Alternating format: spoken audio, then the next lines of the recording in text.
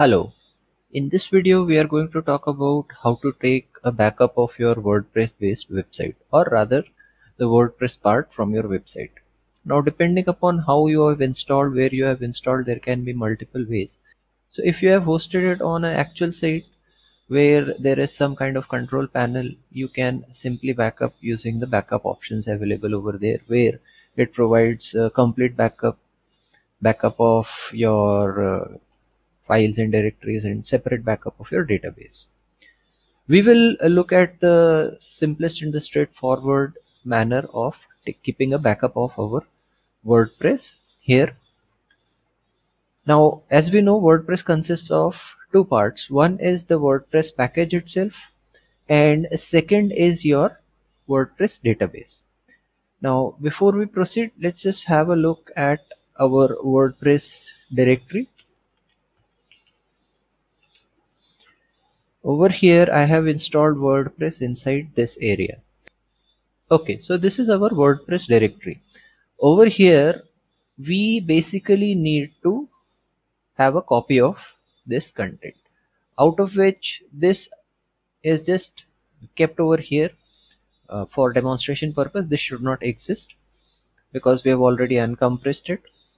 Now the important thing actually over here is the WP content, where you have plugins, themes, and uploads.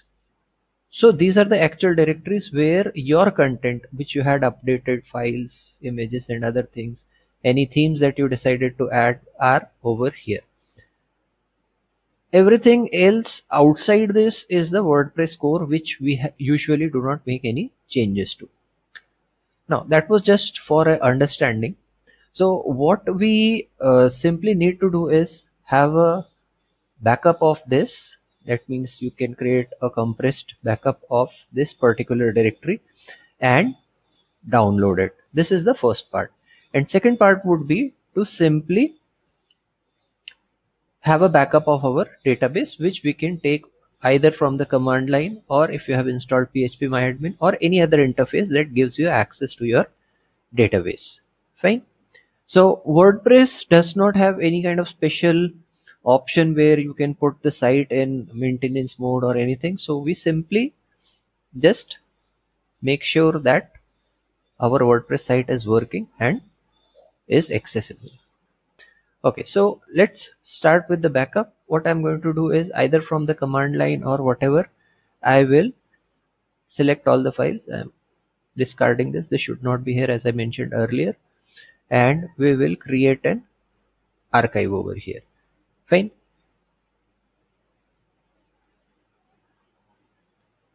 Now where do you want to save it? I don't want to save it on my server. I will save it on my desktop, and it says public HTML. I will say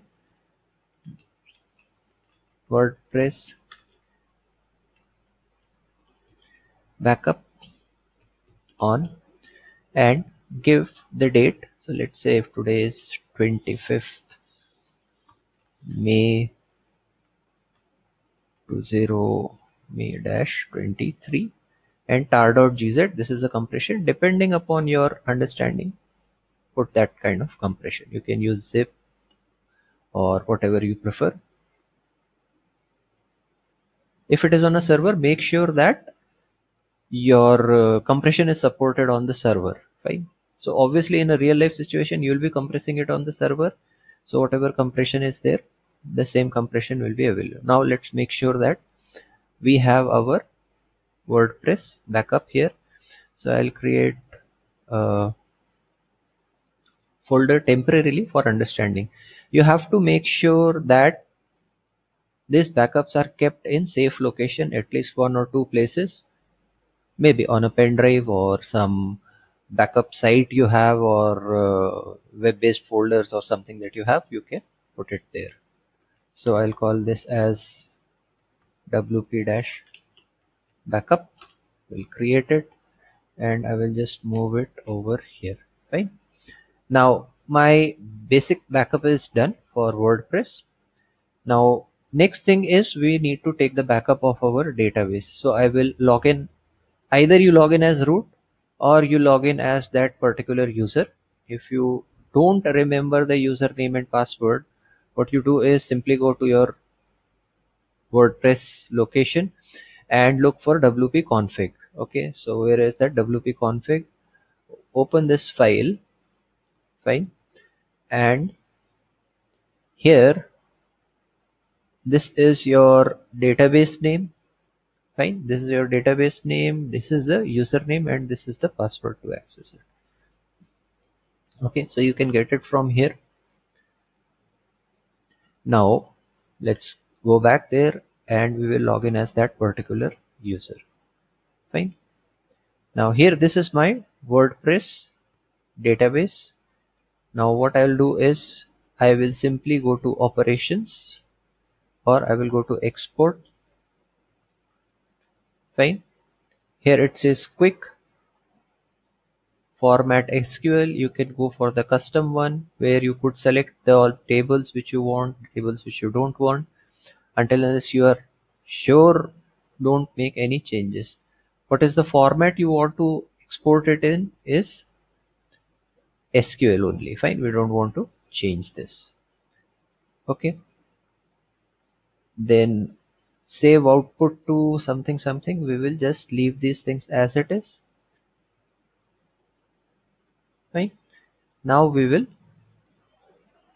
export it. So here we will say go, and you can see the export is completed, wpdb.sql. Okay, so our export is done. By default this got downloaded over here, so I'm going to copy this and keep it along with this paste.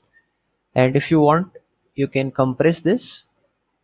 Fine, you can compress this also to save some space. Now this is very small, so I'm not going to compress it, but in real life sites this could be a very huge database. Sometimes it could go to GBs itself.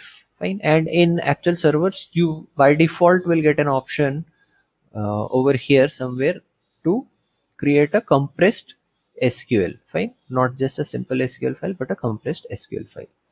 So this way our database backup is there and WordPress backup is there, and we have got the backup. Now you can decide when and how many times you want to take a backup.